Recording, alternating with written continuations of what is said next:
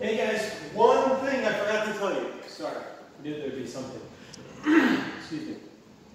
With the acetyl chloride test, like I said, I'm going to send you spectra. Okay?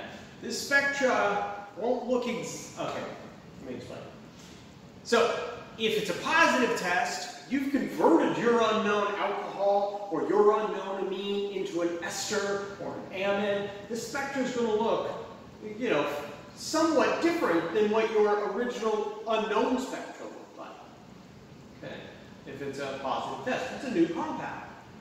If it's a negative test, the spectra will heavily resemble your original unknown's spectra. So let's say I think I have an alcohol. Okay, I have unknown 12A.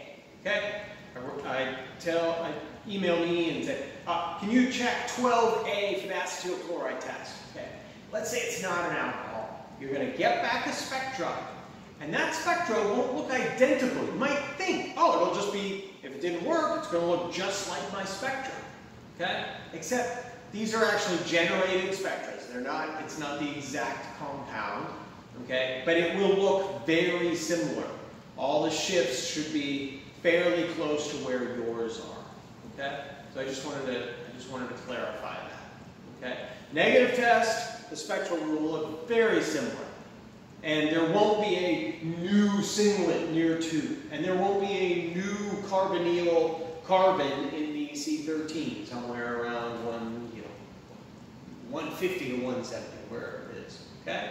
Hope that makes sense. If you need any clarification, please email. All right, guys.